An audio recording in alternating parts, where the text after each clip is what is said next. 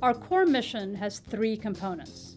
One, to advance our understanding of the challenges and celebrate the significant achievements of Black communities in the United States and globally. Two, to train the next generation of scholars to continue this important work.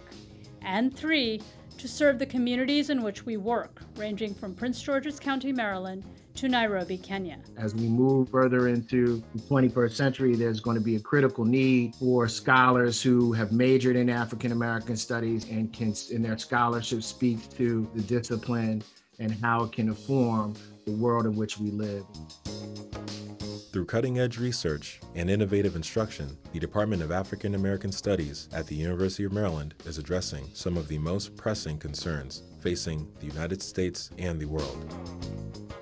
Housed in the university's College of Behavioral and Social Sciences, our interdisciplinary faculty bring expertise in sociology, history, psychology, philosophy, criminology, and American Studies to address a range of issues that center the Black experience in the United States, Sub-Saharan Africa, and the African diaspora.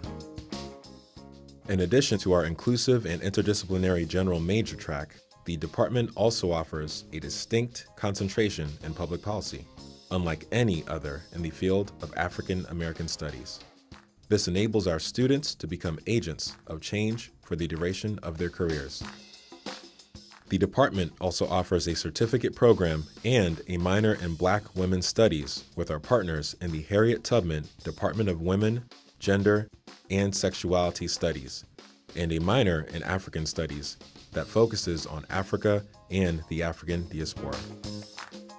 I am proud of the decision to be able to declare that as my major because it made me grow as a human being. And it really firmly confirmed that the work I wanted to do with my life, with my career, was work that was needed.